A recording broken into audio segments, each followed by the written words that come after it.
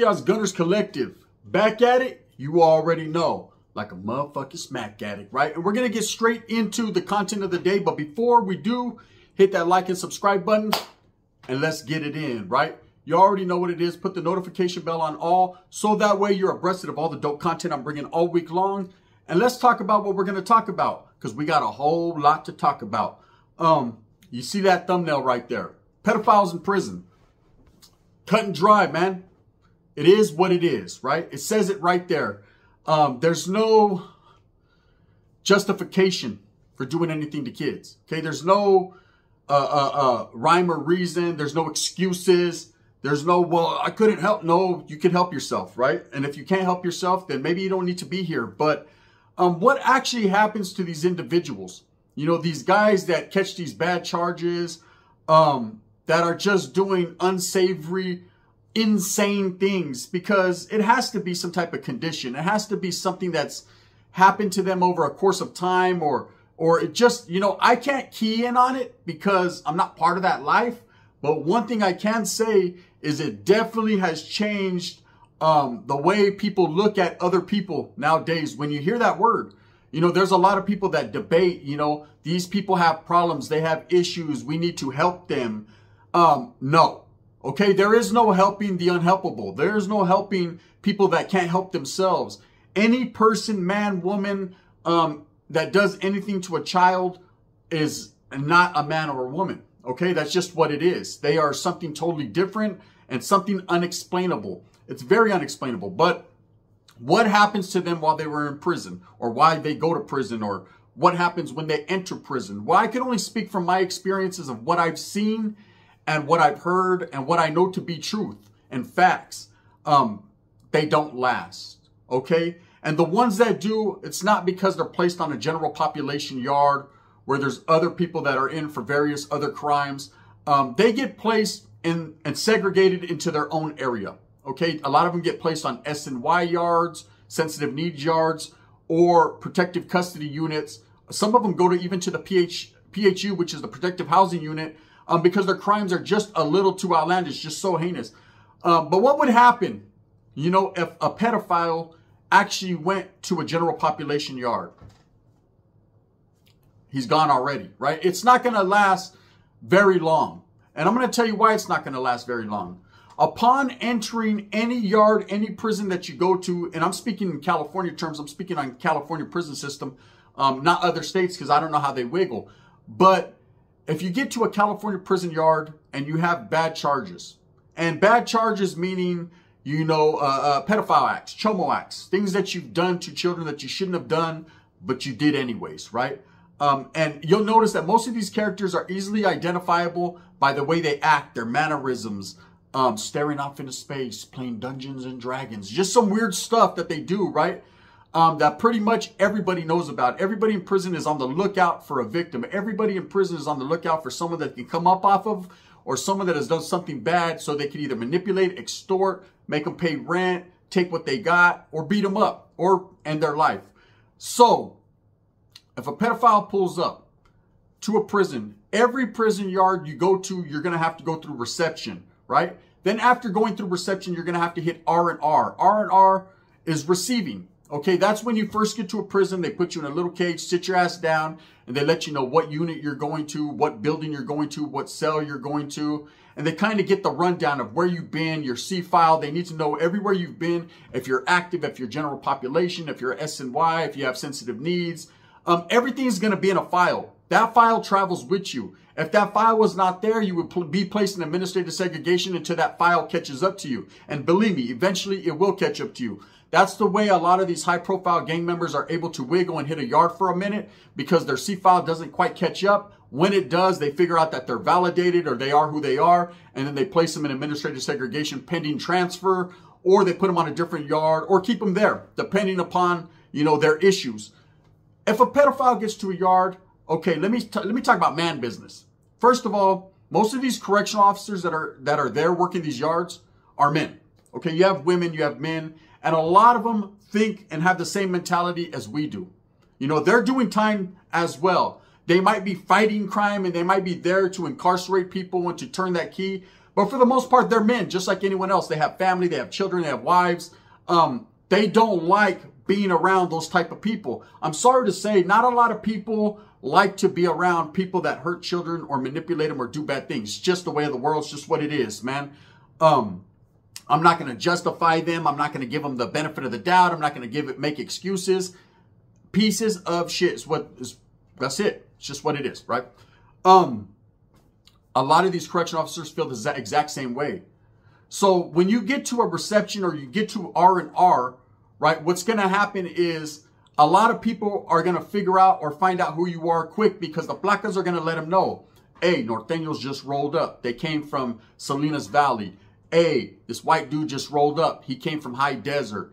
Hey, you know, an Africano brother just rolled up from the Bay Area. They're going to let your people know.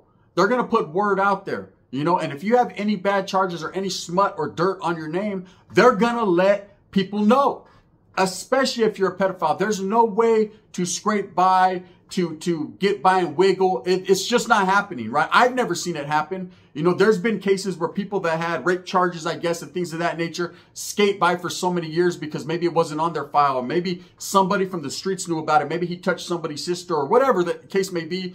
And then the smut, the dirt comes out years later and he gets booked on the yard. Because that's what's going to happen, man. You're not going to walk any general population in the yard with any type of smut on your name, whether it be telling, whether it be especially a pedophile, man. They're going to scrape those right from the gate. The telling part, man, they're going to give you the due course, due process, man. Find out, make sure all the paperwork's in line. Everything is everything, because you don't want to whack somebody because you think, or because someone said, or because of he said, she said, or because of hearsay, because that's going to come back to you. If you make a bad call or you do something to the wrong person, man, they have family, they have homeboys. There's people in high places that are going to feel some certain type of way. When you're in charge of a yard, you're given the keys, the llaves to that yard, or you're told to run that yard. You have to do that with an iron fist, but yet you have to do that with some type of compassion. You have to be able to, you know, decipher who is who and what is what and run it smooth. That's where a lot of wrecks happen. Is some people get placed in a position where they let the power go to their head, man, and they start making moves that they shouldn't make. And, you know, heads will roll eventually, because you're never in a position where you're the ultimate authority, man. That's just not how prison works. There's always going to be someone above you calling cuetes. It's just what it is. Now, if you get there to a yard, man, and you're a pedophile, this is what's going to happen. Okay, I'm not trying to scare anyone. You know, if anything, man, you deserve everything you got coming. Okay, I'm not promoting violence. I'm not promoting altercations. I'm not promoting do this to somebody. What I'm saying is this is facts. This is what more than likely is going to happen to you. You know, for you weirdos that are watching, that are like, oh, I need to find out because Gunner knows. No, Gunner don't know shit. What I do know is what I'm going to tell you, right? If you get to a yard and you got pedophile charges, okay, what's going to happen is more than likely you getting to that yard, you've already PC'd up in reception. You already know and understand. But if you're a baboso and you haven't, and you just don't know it's your first time in prison, and you think everything's going to be cool and everything's going to be roses and fucking, and it's just going to be good for you. Well, let me tell you how it's going to be hood for you, right? You're going to get there and the placa is going to read your file. He's going to see what you're in for, and immediately his eyebrows are going to raise, and he's going to let the powers that may be, or the people that need to know exactly what you're in for. He's going to let people know exactly the type of characteristics you have, exactly what you're incarcerated for. Now, you can go to that yard and try to fucking speak for yourself and prove that you didn't do this, or she was really 16, but I didn't know, and this, whatever fucking you want to spin and spit to the people to think that they're going to suck it up with the super straw. You're greatly misinformed, because that's what's not going to happen. You're not going to get due process. You're not going to get a chance to speak your beliefs on your behalf. You're not going to get, this ain't fucking court. I said, you're not a lawyer. You're not going to get to prison and say, but you don't understand. She was only, no, they don't care. Okay. By the time you get there, everyone on the yard within 5 to 10 minutes is going to know a weirdo just walked in the doors. Now, more than likely, a lot of the cops, right, have bleeding hearts. Not a lot of them, some of them. And they're going to let you know. If you're a fucking idiot and you don't know, and you haven't already fucking went into protective custody and requested it, or they haven't placed you there just on their own, they're more than likely going to pull you to the side and whisper in your earlobe and let you know, hey, bitch, look, you got bad charges. You don't want to hit this yard. This is what's going to happen to you on said yard, right? And if you are stupid enough to say, you know what, it's cool, you know what I mean? She was 13, I'm fine, right? Okay, you're fine, all right. They're going to place you in the most harshest environment that they can. They're going to put you with all the hitters and the lifers and the people that don't play that shit. Now, nobody in prison plays that. That's one of the unspoken rules. There's rules in prison, things you can and cannot do, things you can and cannot be incarcerated for. People you can talk to, people you can. I'm sorry, it's the politics of prison. It's just what it is. And if you're a pedophile, you're on the fucking bottom. You're the shit under the shit. Okay, it's just what it is. Sorry, Spencer. It's how life is. You're going to get there and everyone's going to know what you're in for. When you get to the yard, when you get placed, you might be cool in your cell. If your cellie doesn't flight you right there, because let me tell you what's going to happen. You're going to get in your cell. You're going to make your little fucking bed. Your cellie's immediately going to ask you for your paperwork. He's going to want to know what you're incarcerated for because he don't want to be in there with anyone bad, especially if he's functioning on a general population yard. He doesn't want to, you know, get his reputation and his fucking casa tainted by fucking mierda. He doesn't want to be in there with caca, straight up. Garbage. So what he's going to do is he's going to ask you for your paperwork, ask you for your charges. If you try to play the role like so many do, I don't want to talk about it, right? Well, then you're going to fight about it. Because if a man asks you to look at your paperwork, man, best believe that he's going to present his to you. He's going to trade off. Here's mine. Let me look at yours, homie. That's usually how it's done. If any man in prison asks, especially someone of a different race, asks to see your paperwork and they don't exchange and hand you theirs at the same time, there's issues there. There's problems. That guy is not a convict. He doesn't know how the rules go. That motherfucker right there is probably in on the weirdest charges, weirder than your charges, and you're a weirdo anyway. So that's how it is. So usually he's going to trade off with you. You're going to tell him what you're in for. He's going to tell you what you're in for. He's going to breeze through it. Easy, breezy, beautiful cover girl. You're going to breeze through his. And if it's love, it's sopa time. If not, it's pedazo time, right? If for some reason you got a weak cellie, if for some reason you have a cellie that's slacking in his mac and is not doing what he has to do to protect his household, to protect his chante, his house, his fucking pad, his cell, then you're going to scrape by and make it to chow. If you make it to chow, people are already going to be looking at you because there's going to be those that know. And when the ones that know catch up to you, they're going to wait till you hit that yard. And as soon as you hit that yard, depending on the race that you are, because everything comes down to race. Sorry, that's just the way it is in California prisons, right? Everything is played by race. Your own people will handle you. If you're Mexican, the Mexicans going to do it. If you're white, well, guess what, brother? The Woods are going to make their play. If you're a brother, well, then the brothers will do what the brothers do. You know what I mean? Hip hop, hooray, ho, hey. You got to go, right? Everyone's going to take care of their business, especially on a pedophile. They're not able to walk the yards. Okay, that's what's going to happen in general population. More than likely, you're going to be stabbed repeatedly. You're going to be hurt. You're going to be maimed. You're going to be carried out of there. If for some reason they don't unalive you and you're able to get by again, you will be placed in administrative segregation pending transfer. Once you go to your ICC committee, they're going to realize that they fucked up. They put a fucking known pedophile on a yard, and that's what happens. Some people are going to be sad for you and shed a tear. Some are going to laugh inside, right? Because they have children at home and they believe that you don't got nothing coming. That's the way of the world. That's how it works. Now, there are other yards and other places pedophiles can be placed. If you're placed in a protective housing unit, it's because you either requested it or they thought that your crimes were so crazy. And a lot of the people that get placed in protective housing units is because they've burned all the bridges to every other S&Y yard or every other protective custody yard. They have nowhere to go. So they place them there, or their crime was publicized. It's so crazy. Everybody knows about it. There's no way they could possibly place you without putting you in danger. And it's all about the safety and security of the prison. It's not about you. It's never about you. You are a number. You are nothing. You are fucking bubble gum on the bottom of a shoe. You are just there. Perhaps if something happens to you, then it happens to you. They're not going to be mad because you got scraped or you got stuck on the yard. They're going to be upset because they have to do overtime now and have to do paperwork. That's all the cops care about is the paperwork. They ain't tripping. It is what it is. It's prison. That's part of the game. You know, that's just what it is. So you're going to have to go into prison understanding that if you're a pedophile, you're a weirdo, bad things are coming. There's nothing good. There's no way to prove it. You know, I knew a guy, man, that got, cleared of bad charges, things like that. But let me tell you, homie, that was well before he went to prison. He had to go through the county jail. They segregated him. Every time that he seen someone, he took flight. He kept fighting the funk. He did what he had to do because he knew he was innocent. And eventually, he got cleared of the charges. But still, everywhere he goes, he has to justify himself. And there's been plenty of times where he came that close to getting his whole fucking head scraped in. Because when you have charges like that, people don't care, man. They see that, they see red. That's it. And it's over. If you're placed on an SOI yard, there are those people there. There are those people that wiggle by. Most of them are going to stay in their cells. They're not going to hit the yards. They're going to sit there with their little crew of weirdos and play Dungeons and Dragons and fucking look at fucking, you know, Barney or whatever they're going to do. But at the end of the day, people know what's up. And if they come out and they fucking try to act tough, or they try to act like everything is good and they're able to do this, they're going to be either extorted, stabbed, or ran off the yard. People get the misconception that these guys on these SOI yards are just letting these chomos walk around freely, man. A lot of these guys are hiding under the radar. The cops don't care. It's chaos. They've lost all element of caring anymore. A lot of the cops look at those SOI yards as everyone's no good anyway, so it doesn't matter. That's just how they look at it. You know, let them run with who they run with. So they might be able to scrape by. A pedophile might be able to get by going to these weaker or softer yards. But if they go to a level 4, a level 3, any general population yard, they're going to be scraped upon sight. It's what it is.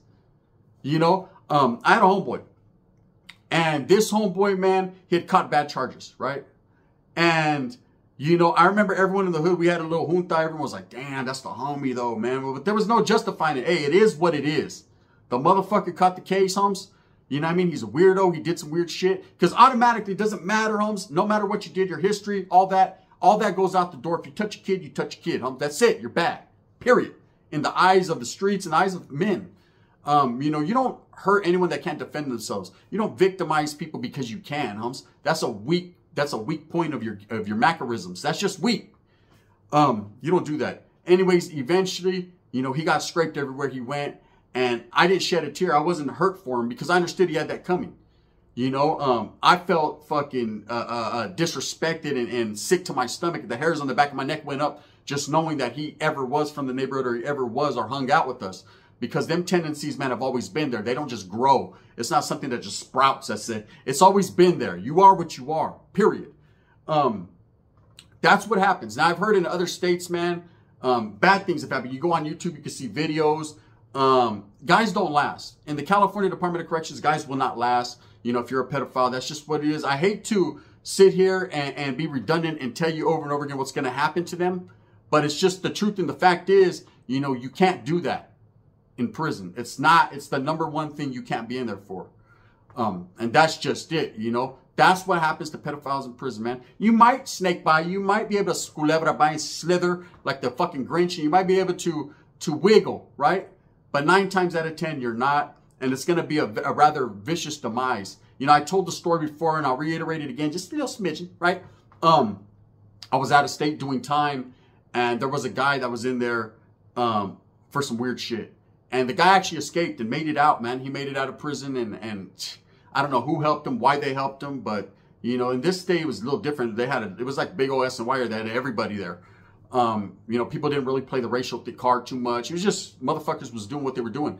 This guy was able to escape with the help of a few others, made it out, repeated his offense immediately, and came right back to prison. Went and sat on the fucking lawn till they locked his ass back up. When he was asked about it on the tier, he said some rather unsavory things I don't want to repeat. And it blew my mind, the mentality these people have, man. They're sickos. It's just what it is. I know, you know, a lot of people are trying to justify it now in the society we live in that, oh, being a pedophile, man, it's a disease. It's you know, it's nothing wrong with it. No, there's a lot wrong with it, man. There's a whole lot wrong with it. You go to prison, you're going to find out exactly what's right and what's wrong with it, man. And hey, the right scale is like this. It's tipped. It's not going to happen. Anyways, with that being said, that's what happened to pedophiles in prison. If you just get beat up and then the cops come snatch you up and throw you in the oil, and then you're able to go to a softer yard where you can live, I guess you got lucky, right? But more than likely, you're not going to be that lucky. With that being said, Moose Move with a purpose. Get everything that you want coming to you. Remember, at the end of the day, I'm just stating facts. I'm just keeping it real. That's what happens. A person asked me the question, what happens to pedophiles in prison? They get fucked up, Humps. Pretty bad. Pretty bad, right? A lot of them don't go home. It's just what it is, you know. You go in there with them type of crimes, do you deserve to go home? Nah, come on now, man. Let's be real. You know, I don't promote violence, man, but I promote realisms, and that's just as real as it gets. Moose Move with a purpose. Get everything that you want coming, man. Thumbs up or thumbs down. Heavy's going to be the head that wears the crown, and I'm going to continue to strive and struggle and do what I got to do for me and mine. Bang, bang, the gun.